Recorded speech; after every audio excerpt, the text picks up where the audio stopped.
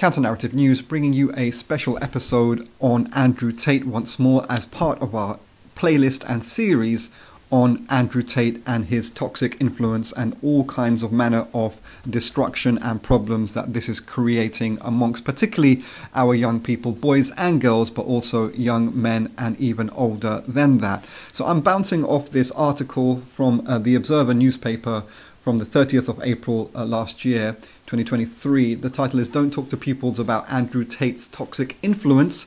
Worried Teachers Are Advised." As advised by the Department of Education, by the British state and government of the far-right Tory regime, which we have in power currently.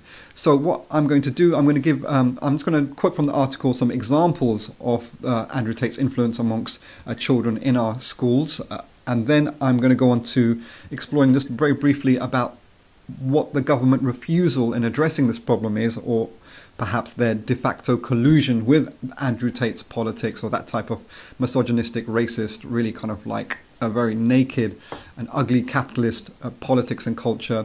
Then thirdly, I'm going to touch upon just the intergenerational problems here. And fourthly, we're going to go into the issue of role models for young boys and men in this regard. So to the examples from the article, it's focusing around a charity that goes into schools to do workshops around these issues with primary and secondary school children. So the charity's co-founder estimates that an average class of 30 children will have around 8 boys who admire Andrew Tate.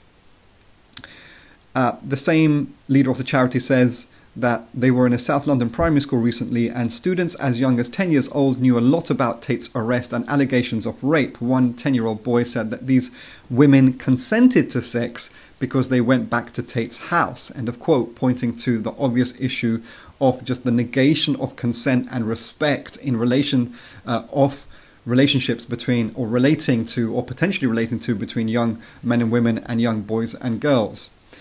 The article goes on to say, in a small church primary school recently, the charity went in to talk to pupils after 4 9-year-old boys locked a girl in a cupboard, threatened to, quote-unquote, F her in the throat, and then made her watch porn video clips. The school commissioned this charity to run 3 workshops with pupils on misogyny and consent, during which a number of boys mentioned Tate and said that they see no problem with his views. On the charity's advice, the school reported the sexual abuse to their local authority, child safeguarding team, but they have received no response.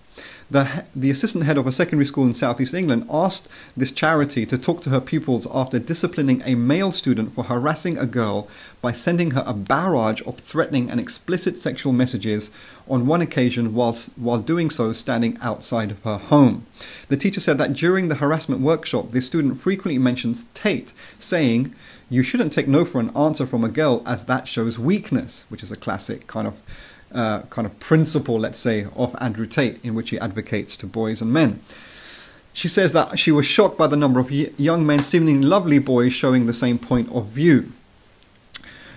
So this really, again, I mean, you don't have to be reading the broadsheets and the media to know the extent of the influence of Andrew Tate. You just have to be a little bit eyes open, ears open in our communities, in our schools, etc., to know how influential Andrew Tate is becoming. Myself, in a primary school in West London, just totally racialized migrant demographic of pupil population, an 8-year-old on the autistic spectrum said, he raised the issue of Andrew Tate, saying he thinks Andrew Tate is a good guy, he's a Muslim, he's converted, so he's a good guy. And this was during a PHSE class on smoking, actually, and it was because of the smoking and the way Andrew Tate smokes cigars that this 8-year-old autistic boy of East African heritage disclosed to me, which then I disclosed to the safeguarding immediately, that he thinks Andrew Tate is a good guy because if you vape, he will smack your face, said the 8-year-old, and instead he likes to smoke cigars. So this really, I think, is connected to the issue of the intergenerational influence that the older people in our community are internalizing this type of toxic, racist, capitalist politics, and then are kind of depositing down the younger generations. So just to go into go into this a bit deeper, I've got just a special guest here, a close colleague of mine for decades, who's also a professional in education in secondary and sixth form. So I just wanted to ask you if we know the extent of influence of Andrew Tate amongst young people and our pupils in our schools. So what's your reflections on this, and why do you think that this is becoming such a tsunami of influence for young people? Yeah, well, I think there's a few things. I think on the one hand, Andrew Tate and his kind of ideology, if you can call it that, it is the logical conclusion of the kind of culture of neoliberal toxicity, which pushes wealth and by extension the kind of ability to secure sex from normatively beautiful women as the singular benchmark of success and worthiness as a human being. And so he's offering, obviously, he pretends to be offering a kind of shortcut to achieving all of that.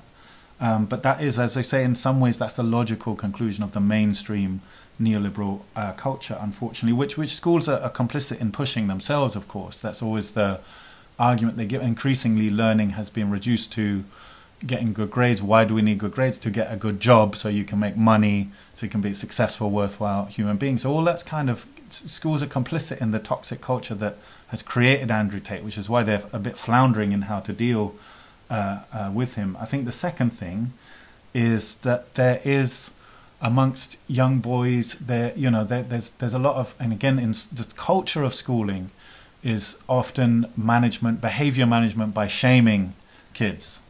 And I think, sometimes that's kind of gendered to the extent that there's a lot of female teachers in primary school who are then using that shaming technique on boys, who maybe perceive that they're unruly, natural boyish unruly behavior, they're being shamed for and so on. So Tate's kind of a backlash against that, giving them a sort of toxic version of pride to kick back against that shaming. And again, I think that sort of shame is kind of on the increase. There are fewer and fewer teaching assistants being funded. When I started in the school 10 years ago, there were, you'd get normally at least a couple of teaching assistants in a class of 25, 30 kids.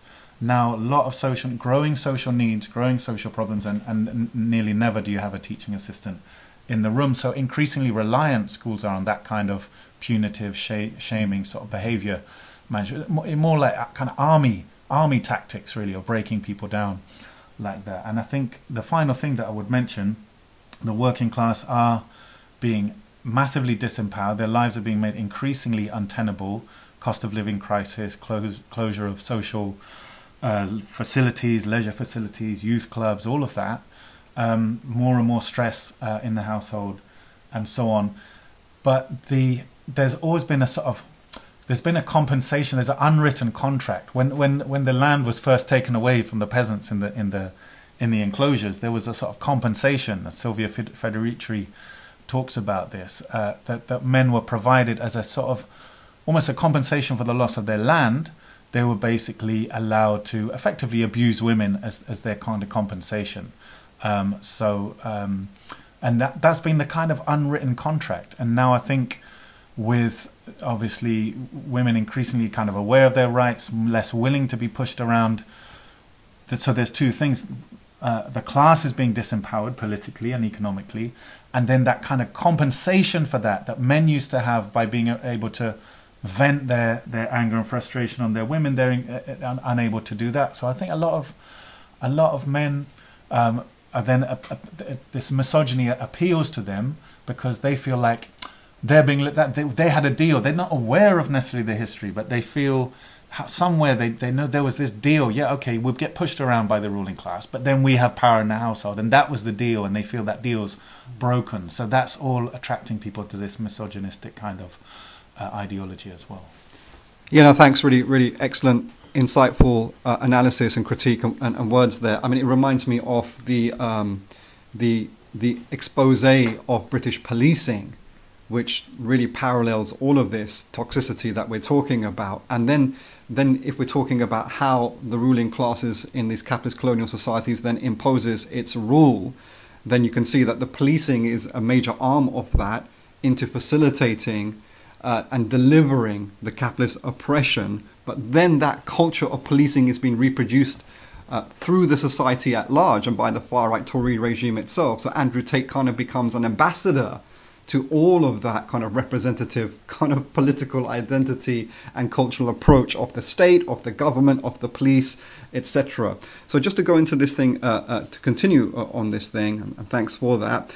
And just like to say, like, yeah, we're both professionals in education, and people want to, because we're working directly with young people, not only in the formal setting in education, the curriculum, but extracurricular activities as well.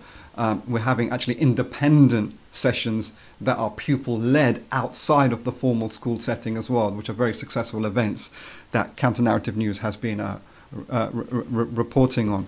So just to go to the government refusal, which is really a collusion, as to my guest alluded to. So this charity is frustrated, that I quoted from The Observer. The charity expressed some frustrations from the Department of Education, who've been advising heads who reach out for help not to encourage discussion of Tate's views in personal, social and health education lessons. That's PSHE lessons, which occur once a week in every classroom. And the Department of Education, the government, is refusing to offer any training or resources on the issue. The teacher from the school that saw the boys basically, kind of enclose the girl into a cupboard, kind of a form of abduction and entrapment, and then forcing porn and pornographic language upon the poor girl. The teacher from this school phoned the Department of Education helpline in March asking for support and staff training on tackling Tate and online misogyny. She said that she was told that there was currently no resource or training available, and that this is merely another example of a social media trend which will go away. Absolute laughable if it wasn't actually criminal and criminal neglect in its intent. And the charity spokesperson goes on to say a few school leaders who we have worked with have said the Department of Education's PSHE team advised them not to discuss Andrew Tate in schools. Heads have been told talking about him promotes him. But she insisted, we strongly believe that only through communication can we beat this. Another secondary school teacher, Heather Mary James, had more than 1,000 responses from teachers on Twitter when she offered to share some very basic and relatively, forgive us, but quite surface level PSHE teaching resources about Tate recently. But she said, by not discussing this, we are leaving young people vulnerable to these vile, insidious ideas, unable to recognize them as being extreme and sharing them further. End of quote. Although Tate's arrest in Romania in December brought him into the media spotlight, still teachers are saying that boys in school, including this particular teachers, had been following him for at least a year. She described Tate's ability to groom young boys into defending and championing him on social media as unprecedented. But as my guest is clearly indicating, and as I am, there is a real societal development and context to which this is turning into such a popular movement amongst young people and men, and even young women and girls. To go to the intergenerational thing, in this article in Observer, a male teacher at a small rural secondary school tells the newspaper that after he disciplined a boy for using explicitly misogynistic language to female classmates and explained that the school had a zero tolerance for that sort of behavior, the boy's father came in to complain. The teacher said that the dad said, well, it's just banter and the girls love it, quote unquote. And that again points to how, if we are losing rights in society in general, if we're losing access to sports, culture, educational, leisure facilities, etc., then this kind of, it isn't, but it perhaps can feel towards a sense of filling the gap of disempowerment in trying to then, quote unquote, re-empower in this really oppressive way against the opposite sex, as it were. And then if you see the intergenerational thing, now you've got a situation where you have parents and their children in the prison system at the same time. Now that indicates a collapsing capitalist society which can't even in its social democratic phase achieve any kind of semblance of stability and functionality relatively. That it's just becoming totally dysfunctional. So when the Tories are saying, look, we're not going to assist teachers in addressing this problem in schools of Andrew Tate's misogyny and the directly related issues of far-right racism and openly colonial capitalist views. It's the Tories saying, look, we need this politics to facilitate and to achieve our agenda of securing the upper rate of super profits globally and domestically in Britain as well. And they can only do this by ensuring that the working class are in such an insecure and vulnerable and disorganized, divided mess of a situation.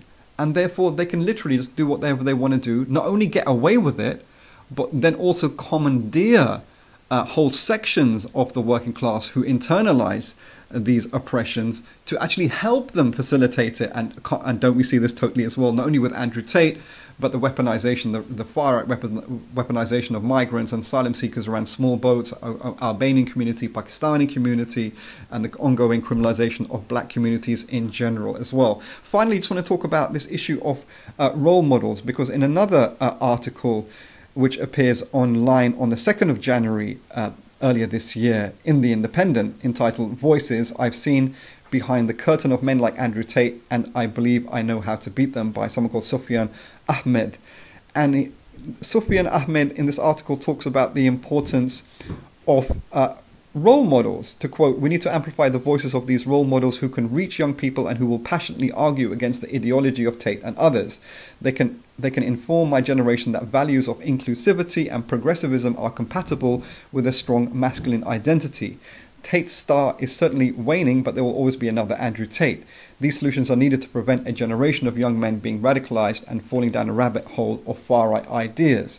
Now, early on in the article, Sufyan Ahmed is correct in this article to argue that really we can't, as my guest said, we can't have a punitive and punishing framework in trying to address this, because Andrew Tate and all of this far-right populist politics, it feeds off of a false sense of rebelliousness and opposing authority. So Sufyan Ahmed is correct, but this issue of role models is problematic. First of all, Sufyan Ahmed is correct. There hardly are any real counter-oppositional role models of this far-right toxic culture that's spreading across our communities and our young people. But also, a role model is not enough. It actually needs to be social movements, political movements of resistance that are developed, that are pupil-led, that are grassroots-led, that are working-class, black working-class parents-led, that's going to address the entire spectrum of issues that we're exploring. It's not narrowly just Andrew Tate misogyny. It's not narrowly just the failure of the Department of Education. It's not narrowly just the issue of a lack of role models. It pertains to our entire existence of our society, our entire lived experience, and how we're being oppressed and stripped of what we deserve. Anyway, this is really important things, and I reiterate, we are working on this directly in schools and independently out of schools with parents and communities and young people and children in communities as well. We have a lot of really successful events around this, so we would encourage people to discuss what we're discussing with their peers and their friends and their colleagues, etc., and their families and their children in a spirit of dialogue, but revolutionary dialogue and critique, and with a sense of empathy and solidarity as well, which is very important. Not to and we've gone through this in our sessions, where some young men come or boys come into our sessions and expressing some sympathy and admiration for Andrew Tate, and we really engage and encourage the young girl participants, who are very sophisticated in this regard, not to alienate and create an enemy out of that particular young male who's internalized in part some of Andrew Tate's stuff, but be in a spirit of revolutionary solidarity and empathy, but also clear critique as well, and revolutionary vigilance going forward. So I hope that's been of some use, and that's Counter Narrative News, wishing everyone a fantastic day.